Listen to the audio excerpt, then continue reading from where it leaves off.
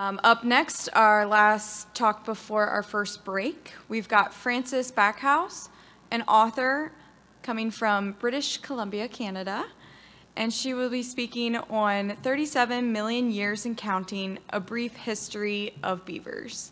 This time, we'd like to welcome Frances.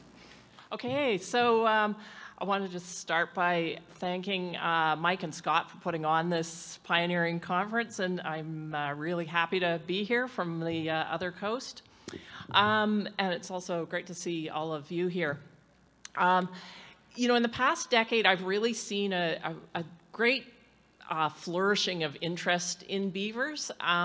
And beavers are just in the news way more than they used to be 10 years ago. You know, there's anytime a beaver walks into a bar, which they do sometimes, walks into a dollar store, you know, there's the videos on on all your social media. But they're also in the news in other ways. And it's because beavers, of course, are becoming more numerous. Populations are growing. They're also spreading into the areas where we live, our cities and towns and our suburbs. So this awareness is growing. So I am going to get to the beavers of today, but I'm going to go way back in time and talk about 37 million years. I think it's really important to have a historical perspective. It allows us to put the present into context and also to make good choices for the future, looking back into history. Of course, that applies to a lot more than beavers, but certainly applies to beavers. So I've got the 45 minutes to cover 37 million years. Obviously, I'm going to move pretty quickly, pause at some key points, and leave some time for some questions at the end if anyone has any. So the beaver family Castoridae, and I know that some of this is going to be review for a lot of you, old news, new for some people. So the beaver family has been around for 37 million years ago, and it's a family of animals that started here in North America, then later moved over to Europe and Asia, and then moved back into North America. Over this 37 million years, there's been a few dozens of different species that have come and gone, and they've been a very diverse bunch as well.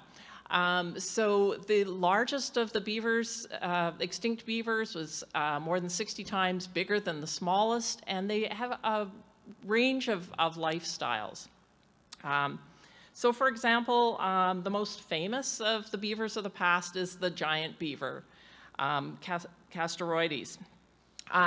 So how big was the giant beaver? Well, this is a reasonably good full-size model standing there with me up in Whitehorse in the Yukon.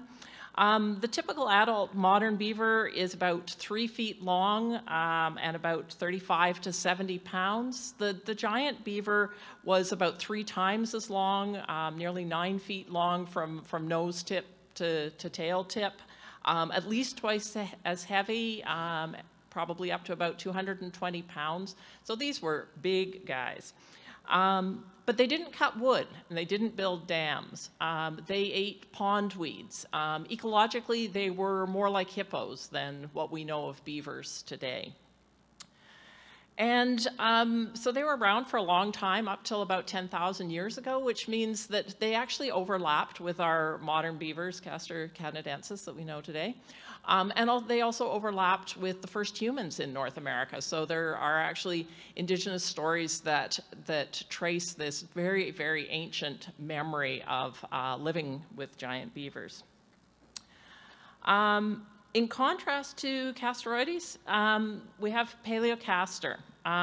So these beavers were around about 22 million years ago. They were the size of prairie dogs, and they had a very similar lifestyle to prairie dogs. Like a lot of primitive beavers, they were actually burrowers, and they lived in the area that's now Nebraska, Wyoming, South Dakota. And what set them apart from some of these other underground burrowing beavers is these amazing tunnels they made, which spiraled straight down for 2 to 3 meters down to their dens below. And we know about these burrows because they filled up with sand, and the sand hardened, and they created what are called trace fossils. So there's fossilized Paleocastor burrows in places like Agate Fossil Beds National Monument. So in the cliffs of the river, you can actually see these spiral burrows. And they know that they were inhabited by beavers because they found the skeletons of some of them in the little burrows at the bottom.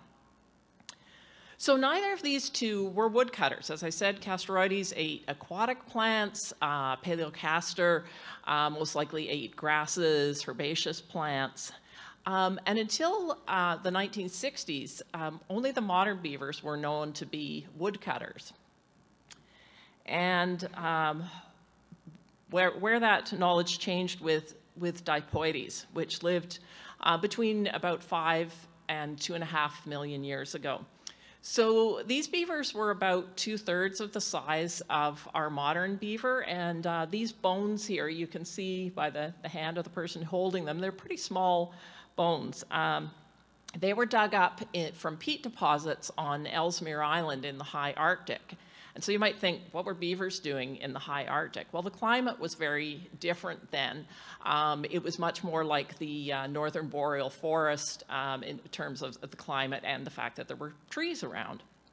And what amazed people when they dug up these bones was that there were also pieces of beaver cut wood found with them, which were about 4 million years old, and many pieces, more than 100 pieces of these sticks with little tooth marks on them.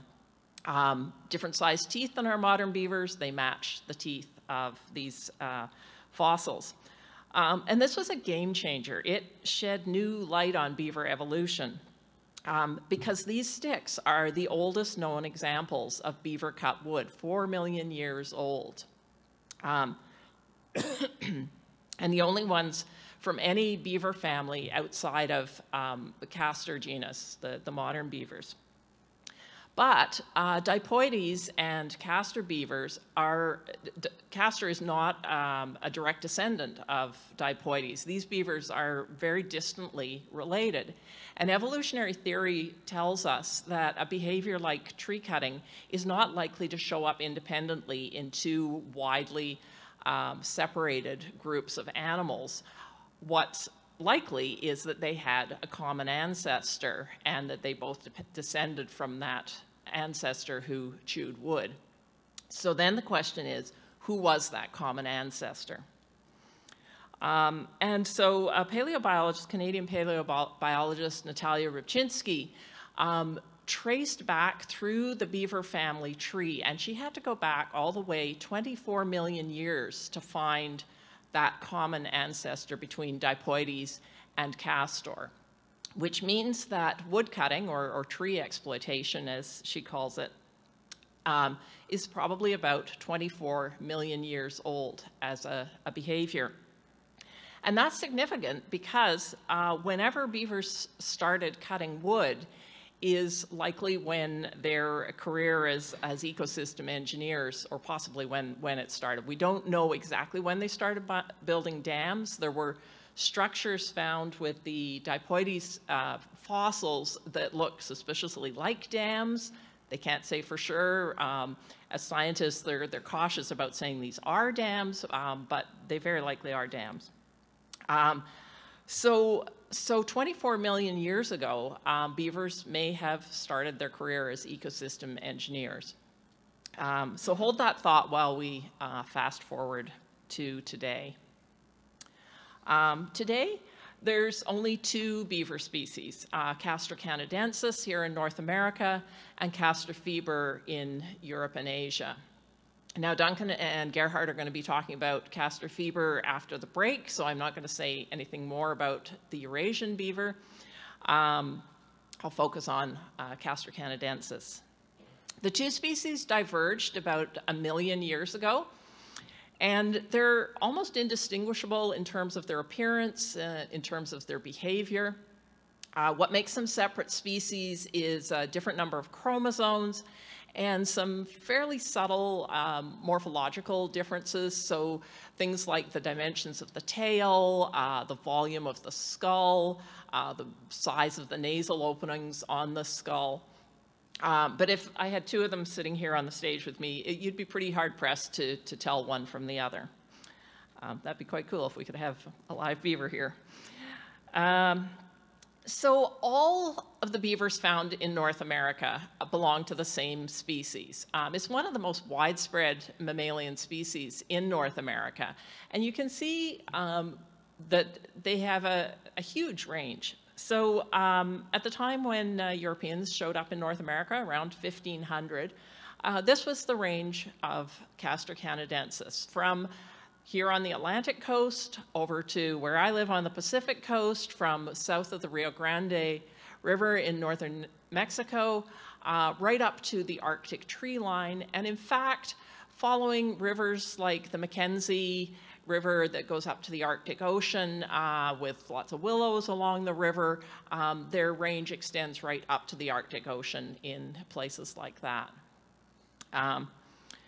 So until humans showed up, beavers were the dominant ecosystem engineer in this continent and all over this continent. So humans came to North America at least 15,000 years ago, and our relationship with beavers goes back a long way.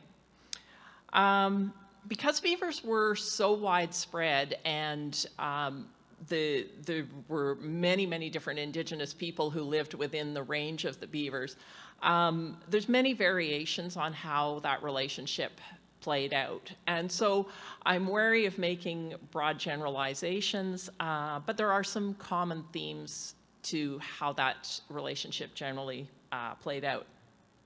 One is that pretty much wherever beavers occurred within the human range, humans hunted them for food and for fur primarily. So the meat was very nutritious. The fatty tails were an extremely important source of fat for people during the winter months, especially the farther north you went in North America.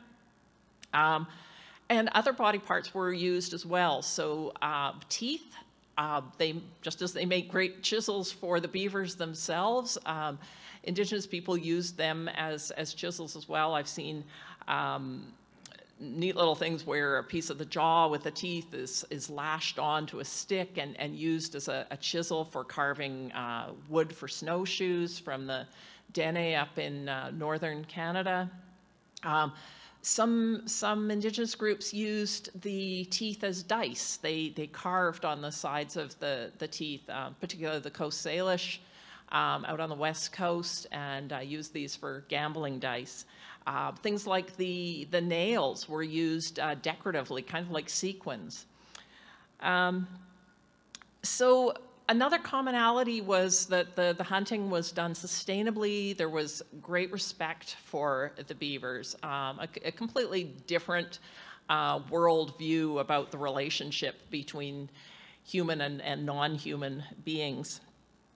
So this was reflected often in rituals associated with the bones of beavers that had been killed.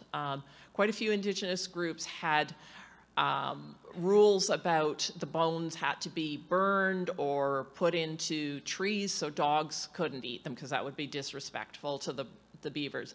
Another common thing was that the bones be returned to the water so that the beavers could be reborn.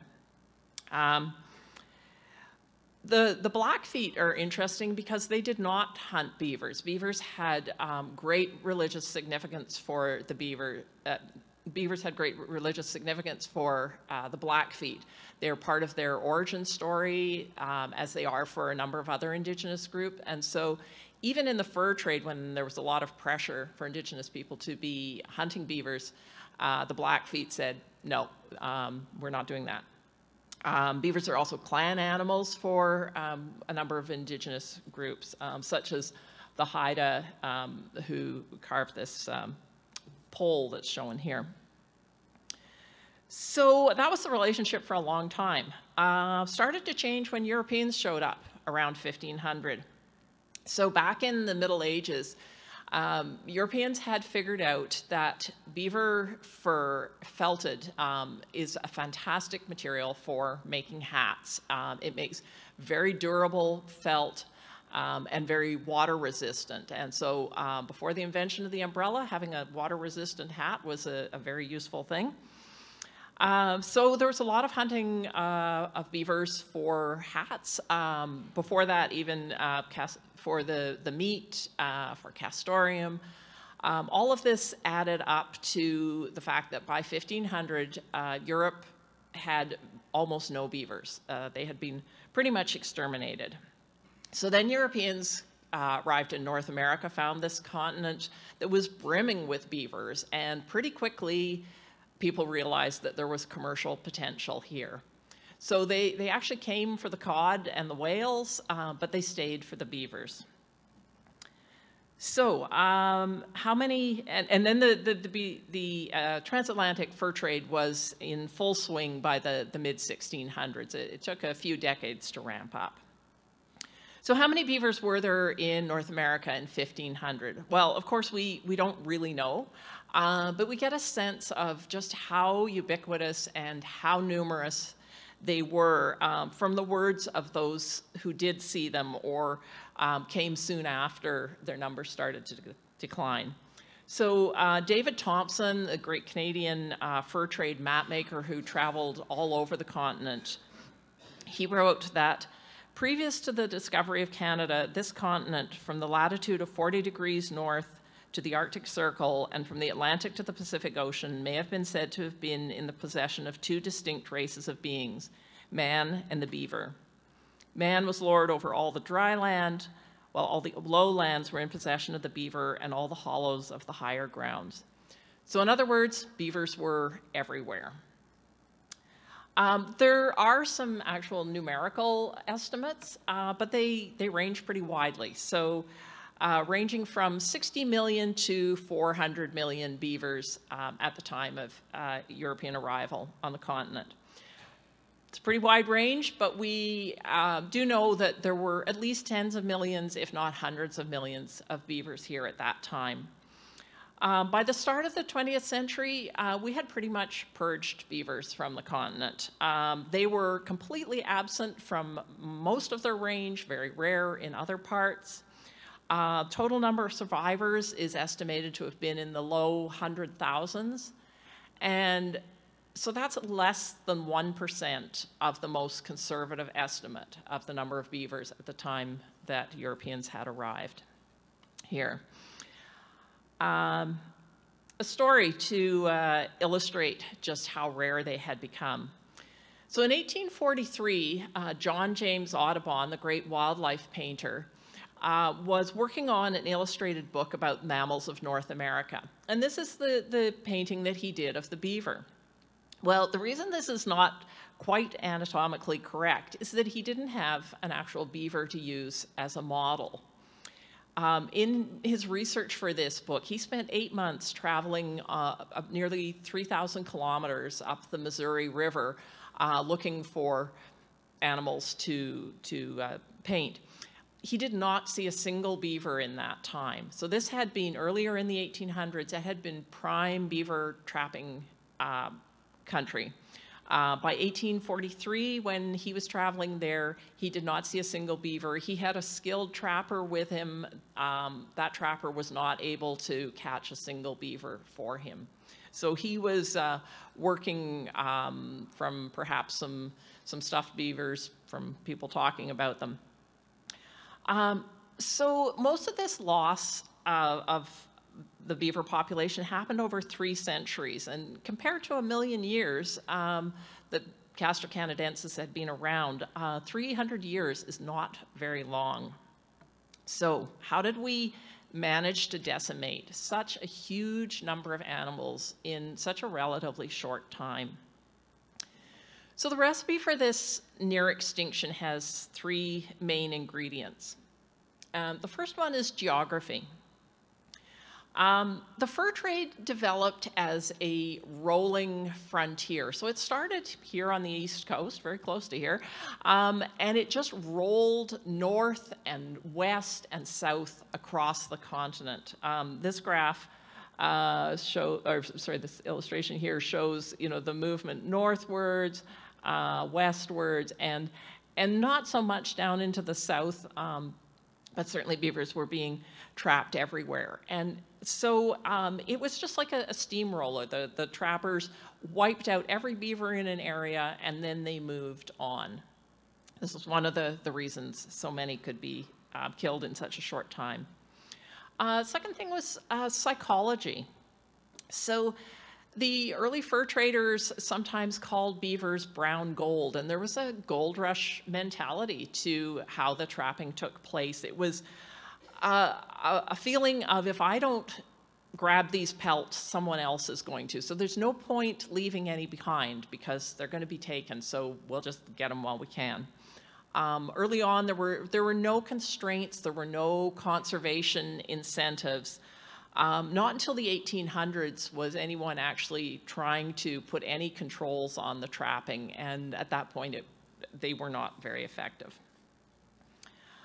So geography, psychology, and technology. Early on, Europeans relied on the hunting and trapping expertise of their indigenous partners. So the technology at that point was nets, spears, wooden traps, very effective technology that had been developed over a long time. But it was technology that gave beavers a fighting chance. The Europeans then started to import steel traps, then started to make the steel traps in North America. Now, at first, those traps were, they were very heavy to carry around. They were prone to breakage when they got cold, so in northern areas, they often broke. But in 1823, a teenager, 17-year-old from New York, C.O.L. Newhouse, invented a better trap. And by the 1860s, his trap was into mass production. It was a light, efficient, inexpensive steel trap. And as these traps spread out over the continent, the slaughter accelerated. And this really kind of put the nail in the coffin for beavers. So this graph shows us the progression of the fur trade based on the average annual harvest of beaver pelts in North America. So people went through all the records, and we have this, because of the economic importance of beaver pelts, there's great records of how many were being sold. And so we can see that, so it starts in the 1600s, and I think it's probably a little hard for some of you at the back to see, but here we are at around 1610, and although there's some variations because of wars and politics, generally we have this increase up until the 1790s, and then it drops right off heading towards 1900. By 1900, a lot of people thought that beavers were actually just going to go extinct. Horace T. Martin, who wrote a wonderful book called Castrologia, which was published in 1892, he gloomily predicted that as to the ultimate destruction of the beaver, no possible question could exist. Now, a surprising thing, going back to that same graph, is what happened after 1900, this terrible low point for beavers. So after 1900, we see this spike in the number of pelts, going up here to the 1980s, where more beaver pelts were sold than at any other time in what we think of as the fur trade era. Close to 1 million. The market for top hats, which had really driven the fur trade, had completely collapsed, but pelts were being used for all kinds of clothing, trim, other kinds of hats. including things like something very different than what we think of it as a beaver felt hat. This was a genuine beaver soleil coronet, which was made in Czechoslovakia for a prestigious Parisian label, the Schiaparelli label, in the 1960s. This was a beaver hat. Okay, so we know that not only did beavers not go extinct, that their recovery is actually one of the greatest North American conservation success stories. And as with the downfall of the beaver, this comeback has sort of three things that led it. One of them was regulatory changes. So after a long time of this free-for-all trapping, governments finally started to put some controls on how trapping was done. And this was prompted in large part by public demand, led by advocates like this man, Archibald Delaney, better known as Grey Owl, who was really North America's first strong, outspoken advocate for beavers. In addition to regulatory changes, there was the beaver's own capacity for resilience. So once trappers stopped killing every beaver in sight, they actually had the biological capacity to recover, based especially on two things. One of them is density-dependent reproduction. So beavers, if there's a lot of food, they can have larger litters. Typical litter size is about 2 to 4, but they can have as many as 9 kits in one litter. So as they started to bounce back where the food was there, the numbers grew rapidly. The other thing was juvenile dispersal. So beavers leave home at age 2 or 3 and they spread out across the land. And they can travel a long way. They can travel up to 30 kilometers, 50 miles. And so they were able to very quickly move back into the areas where they had been wiped out. However, there were some really big gaps on the map, and it would have taken generations for beavers to get there under their own steam, moving 50 miles each generation. And so the third thing was that we gave them a helping hand. Reintroduction programs started putting beavers back into areas that they had been wiped out from, and this supplemented the natural dispersal. And so with these three things acting in combination, the regulatory changes, the natural resilience, and the reintroductions, we now have thriving beaver populations in many areas, particularly in many parts of Canada. But beavers are still not as abundant as they were in 1500.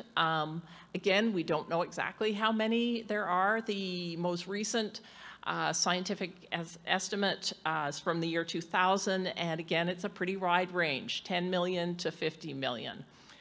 So someday, you know, maybe we'll get out there and actually count them, but they're not an easy animal to count considering how widespread they are, how many remote areas they live in. So what we do know is that they're still absent from places. They are still very scarce in some places, and they are very abundant in some places. So that brings us up to the present. What does this 37 million years of beaver history mean to us today? Well, for me, it highlights several things. We know that Castor canadensis has been building dams and influencing landscapes and North American hydrology for at least 1 million years. We know that Dipoides was cutting wood and possibly building dams back 4 million years ago. We know that their common ancestor may have started this whole ecosystem engineering thing as far back as 24 million years ago. So whatever the timing, beavers have profoundly shaped this continent for a very long time, even if it's only 1 million years, but think of the possibility of 4 million years or 24 million years ago. And when we kicked beavers off the job site back in the 1800s, there were significant impacts on the landscapes and the waterways due to erosion, movement of silt, the amount of water being held, the groundwater supplies, all of those things which you're going to hear more about over the next couple of days. So that's one thing that history means to me. Another is that eliminating beavers, of course, hurt ecosystems and species all across the continent. They are a keystone species, as I'm sure you all know, and reducing their numbers had significant impacts on all kinds of plants and animals, insects, fish, amphibians, birds, mammals, a wide range of plants. This history also highlights that the fact that most European settlement happened in the absence of beavers. So there was this rolling fur trade frontier, and the settlement came after it. So most of our European understanding of this continent came after beavers were already removed from the landscape. And that really skewed our perception of what natural ecosystems look like and how they function. It also delayed our scientific study of this animal because they simply weren't there to study. So one example of that comes from the West Coast, this biologist Greg Hood, who in the early 2000s, so not that long ago, rediscovered the fact that there were beavers living in tidal marshes on the Washington coast, and that they were providing essential habitat, critical habitat for salmon fry. This is knowledge that would have been common knowledge to the people that lived there before Europeans showed up, but with the removal of beavers, the ecosystem role was lost, and the knowledge of that was lost. History also tells us that the problem is not actually that there are too many beavers. It's that while we were absent, we humans took over much of their habitat. And once we took it over, we paved it, we drained it, we built on it, and otherwise rendered it unfit for beavers. So even in the places that are still habitable for beavers, and there's far fewer of them now than there were, even in those places, we are often at odds with how we're going to use that land, how it should be managed. So we have two ecosystem engineers with competing ideas. Finally, the takeaway for me from this historical overview is that beavers are incredibly resilient and they are not going away. So it's increasingly clear that we have a lot to gain by having them around as habitat makers, as water stewards, as community builders. And so we need to figure out how to coexist. They're here, we're here, how do we get along? I know coexistence, that living with beavers is not always easy, but we also know that the benefits far outweigh the challenges. So it's the tension between those benefits and those challenges that's really brought everyone here to this conference, I think.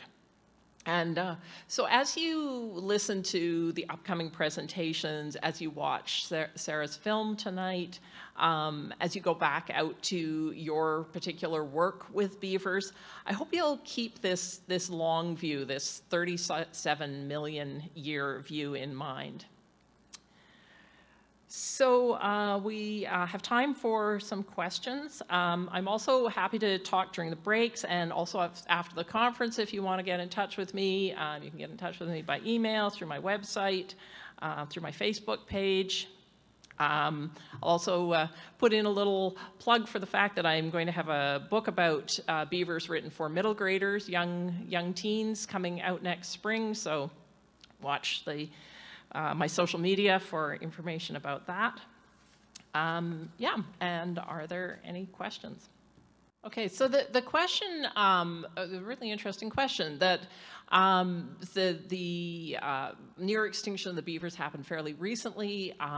There would have been a great reduction in genetic diversity because so many of them were wiped out.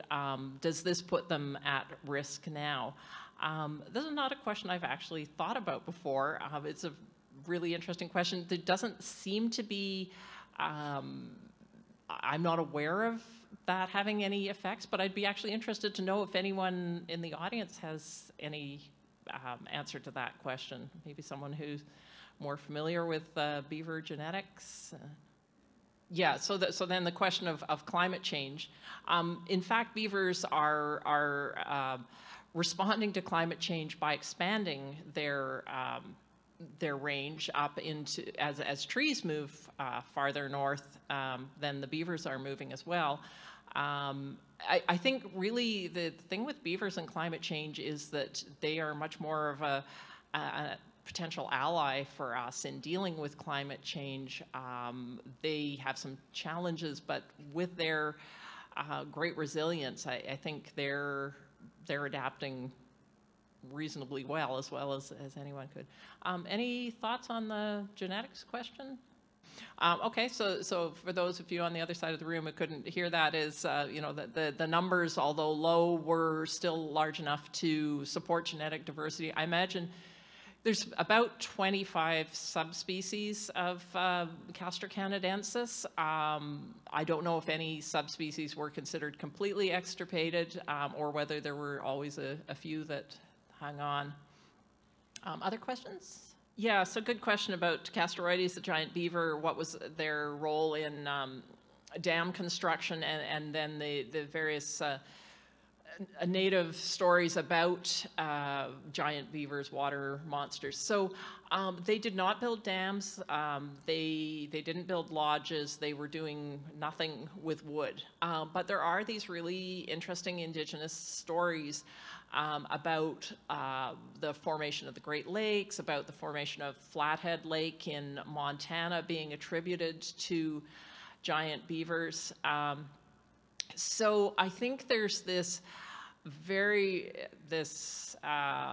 deep memory of the fact that there were these very large beavers, and so when flood events happened, there were stories that were developed that incorporated these beavers in those stories, but there was no dam building by giant beavers. Okay, the question is, are today's beaver harvests well managed and sustainable? There's a lot of different jurisdictions across that covers.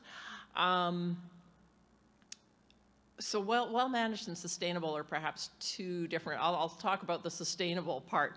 I would say that in the parts of Canada that I'm more familiar with, beavers are at no risk of being wiped out by the trapping. So there's all kinds of other considerations with trapping, ethical considerations, and so on. But in terms of the impact on very well-established populations, I think it's minimal, but then there's other populations that are much more tenuous that I would say it can have an impact on them.